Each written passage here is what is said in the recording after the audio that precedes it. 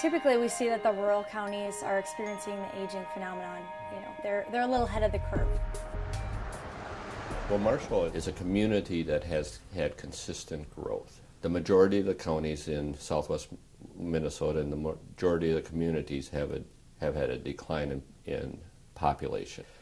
People will move around, and we want them to choose to come to a community like Marshall, whether they're in their prime employment years or whether they're in their older adult years, that they're looking for a safe community to retire in. So here you can see counties where 1 in 5 residents is already 65 plus, and we can kind of fast forward in time and see that that's gonna, the green areas here by 2020 will be at about half counties. As we see a greater share of our population in the older age groups, I think it's definitely going to be a tension.